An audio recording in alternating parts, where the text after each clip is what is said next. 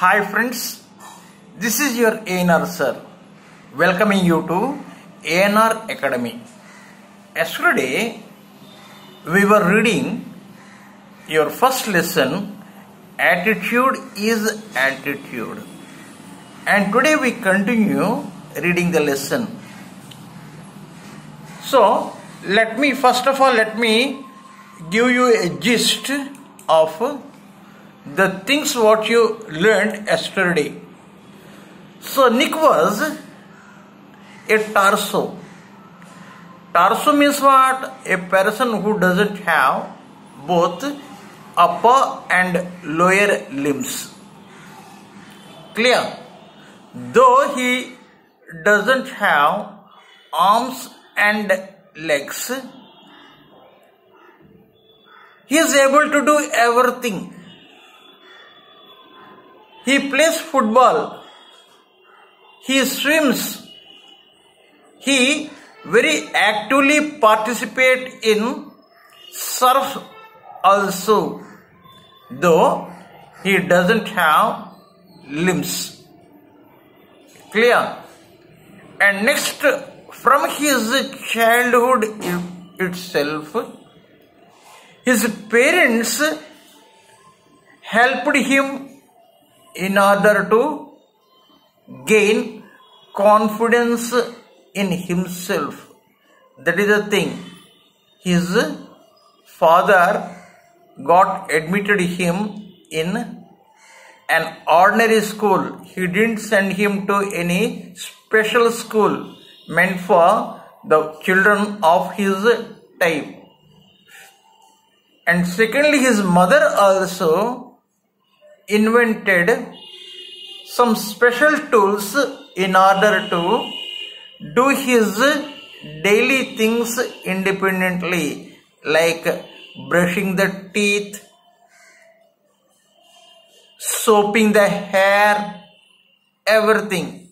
She invented, and for writing, for everything, she invented some special tools so that he would become an independent person. Clear? So he said once he attempted suicide also, but he was not successful in that. Then he thought, when no miracle would come, then he decided, why can't I become a miracle? Why can't I become a miracle? If you cannot get a miracle, become one. Do some miracle so that you gain public attention. Okay, and his friend says, publicist says that he is a strict Christian who believes in virginity. Clear? Though he has a number of friends, he didn't want to have any relationship with girls. So he waited to get married. Clear? And next,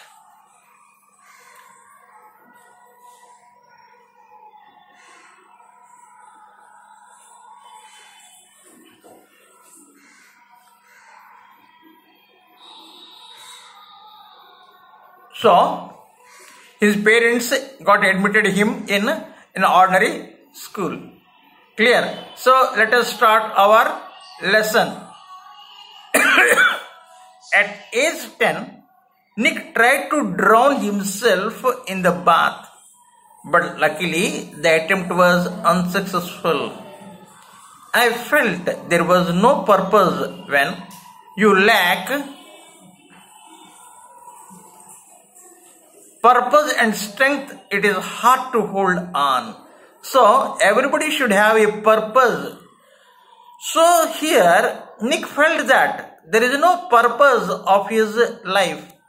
He thought, but later he realized that each and every person has some purpose. God would send each and every person on this earth on some purpose only. Later he realized. So how that realization took place? When I was 13, I read a newspaper article about a disabled man who had managed to achieve great things and help others. This was the turning point for Nick's life. This was a turning point. So he realized why God had made us like this, to give hope to others. It was so inspirational to me that I decided to use my life to encourage other people and give them the courage that the article had given me.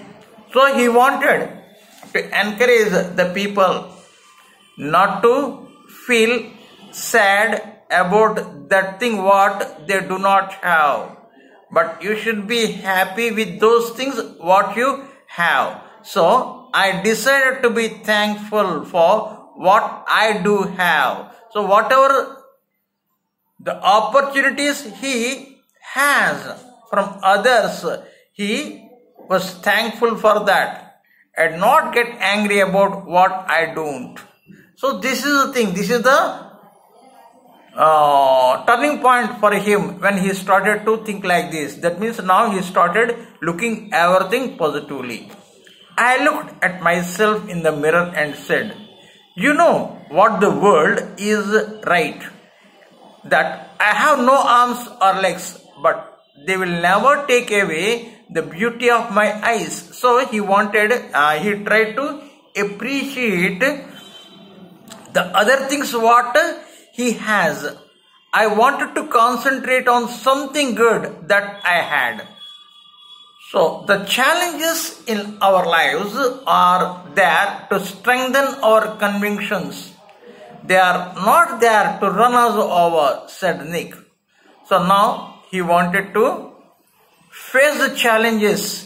He wanted to make himself strong by not accepting the convictions. They are not there to run us over, said Nick. In 1990, Nick won the Australian Young Citizen of the Year award for his bravery and perseverance. That means for his strong determination and for bravery, he received that award. When kids run up to me and ask what happened, I just lean over and whisper cigarettes, he laughed. That means, you see, he used to make fun of himself. So the children, out of curiosity, they would come and ask what happened to his limbs. So he used to take it as a joke and he used to say, because I smoke cigarettes, so my limbs got vanished. Like that he used to laugh at himself. So for that, lot of courage is needed. To have fun of your disability, you should have lot of courage. And Nick has that courage. And once I was in a car and a girl at traffic lights was giving me the eye. So you see, naturally, the young children have some attraction against opposite gender. So maybe the girl saw Nick's face and got fascinated and wanted to look at him. So she started looking at him. She could only see my head. So I decided to do a 360 in the car seat to freak her out. So in order to show himself completely, he wanted to make that girl to see some unusual thing, unexpected thing. So what he did, he completely made a round of himself and completely shown about his disabilities. Seeing that, her face was like, whew, what is going on? She sped off really quickly. So immediately she ran out of that place, seeing the miserable things what Nick has.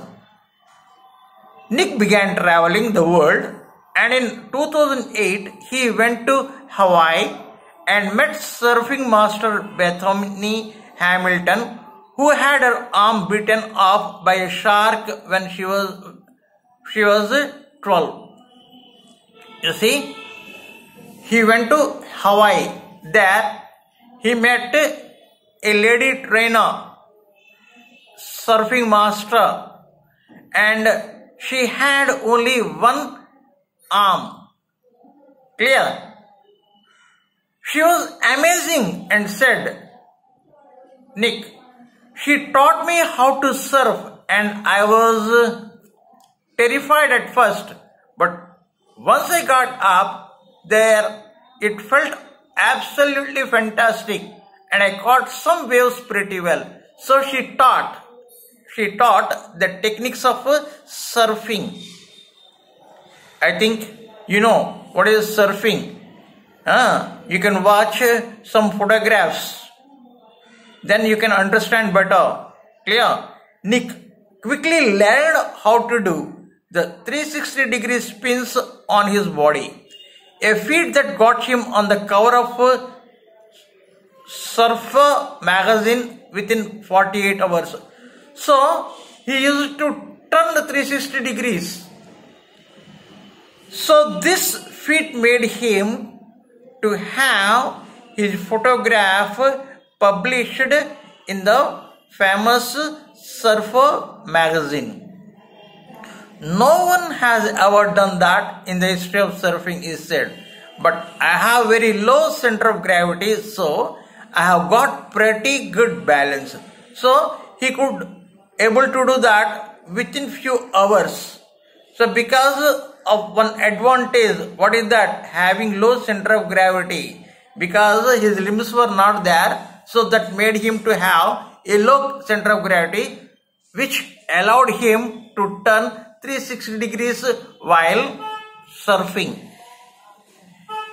He has visited different countries all over the world. The football fan is now a motivational speaker. Now, he has chosen his profession.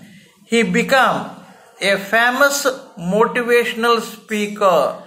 So, you see, some people, they come and give speeches in order to motivate the people. So now he has chosen that profession and become a successful motivational speaker. And he traveled over 24 countries and spoke to group of people up to 1,10,000 people. So he has become a very famous motivational speaker. So he traveled 24 countries. That is the thing. You should not feel sad and close your doors, thinking what disability you have. Rather, you should feel happy for other things what God has provided. God has provided him a good speaking skills. So he used that. He used that and started giving motivational speeches and traveled all over 24 countries. Clear? He moved to Los Angeles and 2 years ago and plans to continue to travel the world. This year, he will visit South America and Middle East. If I fail, I try again and again and again. You see, this is the thing what you should remember. You should not give up. You should not give up when you taste the failure. You should go on trying. When you go on trying, you become perfect, and one day or other you become successful in that. If you fail, you are going to try again. So keep on trying. The human spirit can handle much worse than we realize. It matters how we are going to finish. Are we going to finish strong? Said Nick. So always you should check the last minute. The last minute is very, very important. That would change the entire picture. The difference between the first prize winner and second prize winner in hurdles, few seconds difference, and that few seconds difference would make him first and other person second. That is the thing. How do you finish the thing? It is very, very important. I tell people to keep on getting up when they fall and to always love themselves. So whenever you fail, don't stop there. Whenever you fail, don't stop there. Keep on trying. Keep on trying. Then definitely you become successful in your life. If I can encourage just one person, then my job in this life is done. So this is the motto of Nick. Each and every person would think like that only. I also feel same thing. If I help at least a student to come from the last bench to first bench, I feel that my job is over. I do not see for how many people I made them to get 90% marks in English. At least if I am successful in making a failure to be a successful person. So like that everybody would think. So now this lesson is over. I think you enjoyed my teaching. So thank you for watching, and do subscribe to my channel, and tomorrow I come up with a new lesson. Till then, have a nice day. Tata, bye bye.